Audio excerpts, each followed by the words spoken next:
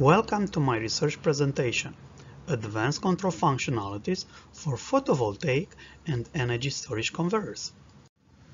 In the prior art of solar inverters, there is limited performance for 1000 volt and 1500 volt systems, grid stability, and lack of integrated controls for safety compliance.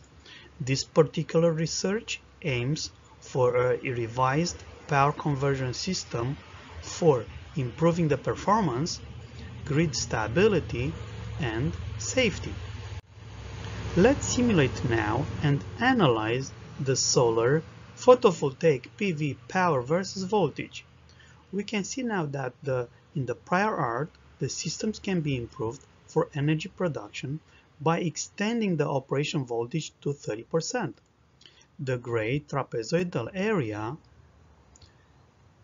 in the prior art, it is extended to a much larger area for the new 1500 volt systems.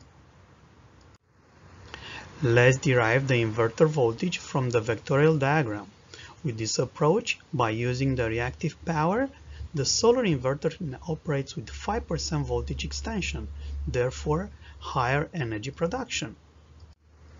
Now, let's optimize the boost and inverter components by using the power gradient controller.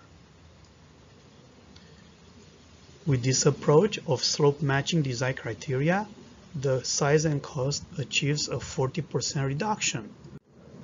The proposed 2-mini boost approach is validated, resulting in stable operation, reduced cost by 40%, and optimized design.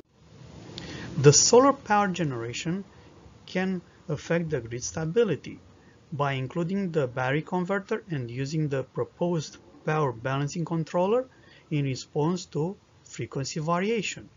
Therefore, the proposed distributed power balancing approach aims for supporting the grid stability.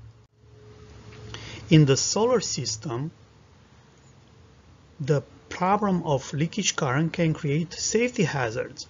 The modified modulation with phase shift in carriers results in 250% current leakage reduction for eliminating electrocution and fire hazards.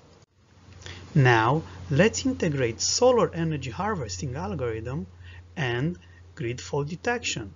This method of interleaving the perturbation approach leads in safety redundancy and integrated controls. The research presentation is based on 5 journal and 3 conference papers. In conclusion, in this research, has been investigated with advanced controls, including increased energy production, methods for grid stability, and safety redundancy. Thank you for watching.